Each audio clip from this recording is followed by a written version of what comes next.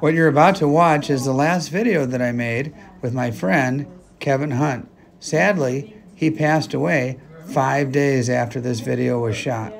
With the encouragement of his brother, I decided after many weeks to finally release this video. Kevin was very happy to make this video. Stick around to the end for more about our dear friend.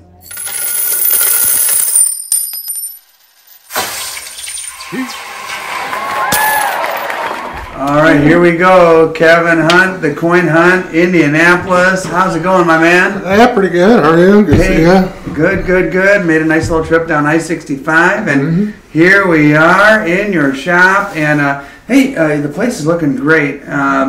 Let's do a little show and tell. What do you have today? Yeah. Man, this is a wild one. Take a look at this one, guys. Look at the color, the history. He fought against the government when the people who were working the land couldn't take anymore. They got fed up. They revolted against the government, and he was one that led the way. Ooh, take a look at this one too. Man, I'm doing all the talking here, Kevin, but I'll tell you what. Go ahead. You've got some good Mexican stuff here.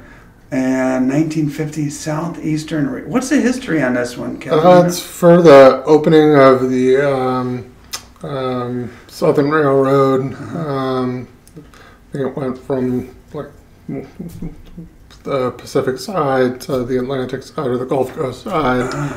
In 1950 they completed it, so it was a one-year issue. Very hard to find. I've only seen a few of these in all of my travels. Yeah, I think it's the Southeastern Railroad. Yeah, Southeastern, MS-64. I got to ask, just out of curiosity, what does something like that run, my friend? It's like 245. 245? That's not too crazy bad for something that is that rare. And then you had that buffalo. Let me get a little closer. Oh, yeah. Yeah, that I was telling Mrs. T that, like, even in beat up condition, these things, they're really beautiful. I mean, gosh, what an iconic image there. And then, but even in beat up condition, they go for a pretty penny. This one says $1,600. Kevin, is that the price? You probably do like $1,475 or something, but okay. Yeah. All right, well, this one's here if anybody wants to come and visit my buddy. And holy smokes, you're pulling now all kinds of crazy stuff. Colorado gold nugget. Did you pan this one yourself, Kevin? No, someone just came in and they bought. He said he got drunk and bought 10 Vault Box Series 5s. Oh gosh! Rich guy with a little too much money, and came and sold a whole bunch of Vault Box stuff. Apparently, he didn't know you could sell it back to Vault Box yourself. Wow. And IU, so if anybody in the Indianapolis area has IU or Indiana stuff in general, I'm sure you would appreciate a visit from them because I know you do love your Indiana stuff. And matter of fact, Purdue, what do you think of Purdue's chances in the NCAA tournament? They did better than they did in the tournament last year and against IU last year. So, I guess that's a improvement, but I don't think they're going to win it. I think it's going to be Houston or UConn. Yeah. I'm with you. I picked them to make it to the Elite Eight, but not beyond that, based on their history of not doing so hot. But here is the old green holder, not to be confused with the Rattler. This is like Generation 2.0, Kevin? I think it's 3. The 2 had the Rattler encased around a plastic ring. That's a complete solid holder, so I think it's like the 3rd generation. Okay. Man, this is incredible, this tone. My goodness gracious. And you've got blast white on this side. I wonder what happened in the history of this piece right here. Maybe put away in an envelope and ask for an envelope or something like that. Either at the top of a roll or something along those lines. But got the 2009 ultra high relief 1 ounce. Whoa. You're not messing around with this one either. That's a heck of a display case too. Yeah, it's probably the coolest display case the men ever made, I think. It's got the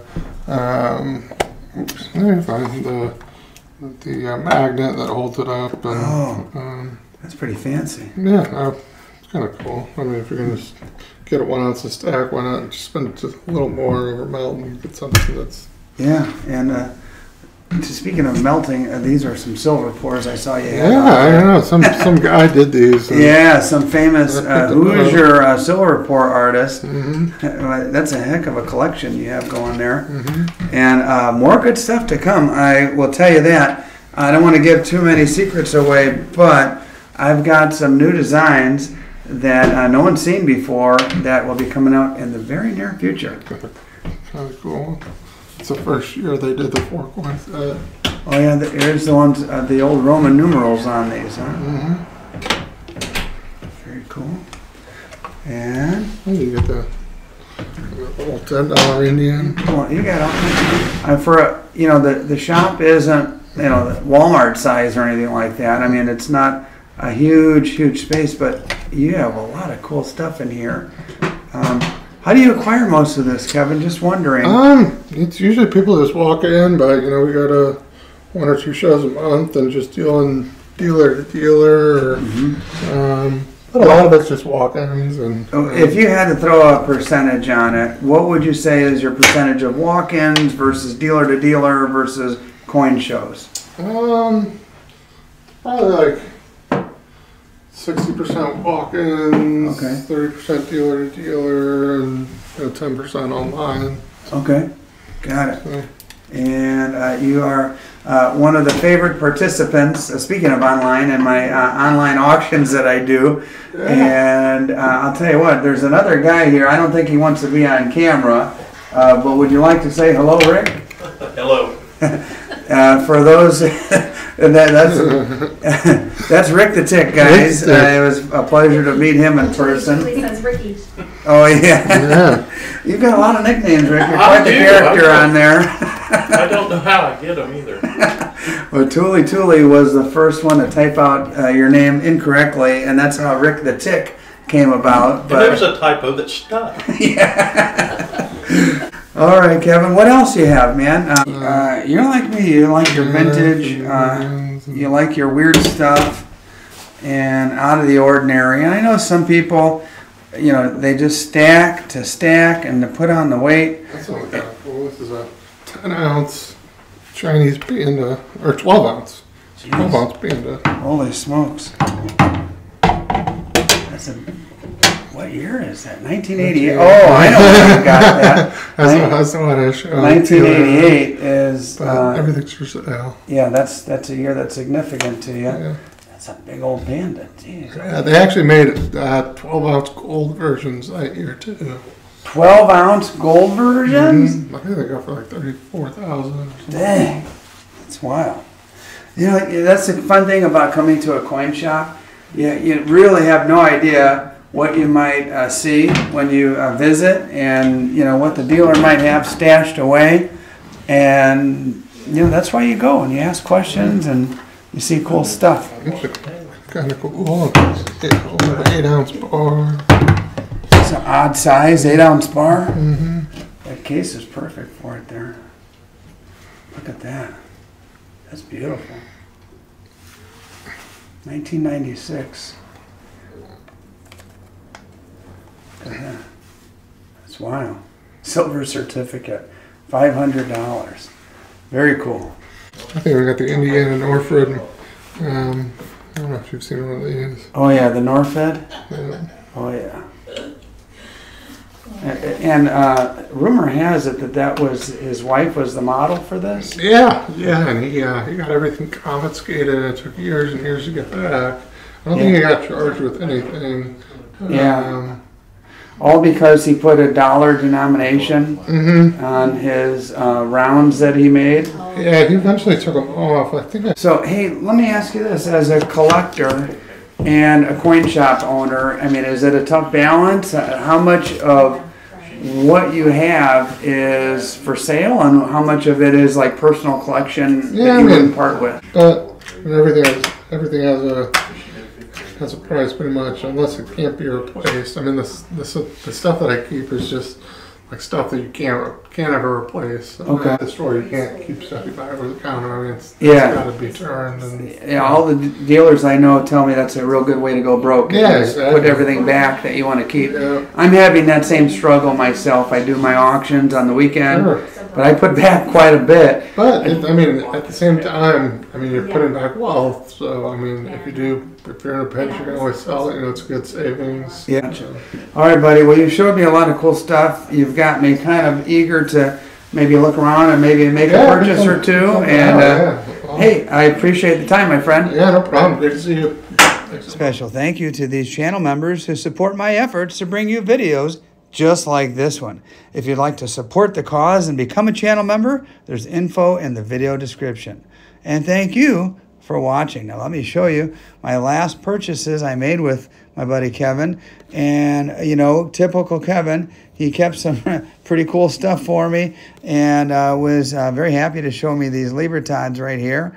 And you know, some of you have probably seen some of these items come and go on my auctions, but I'll tell you what, Kevin was always very good about knowing the type of stuff that I like and putting back a little bit for me. And for that, I am very grateful.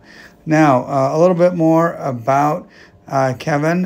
What you're about to see here is a video clip that was prepared by his brother at a memorial service.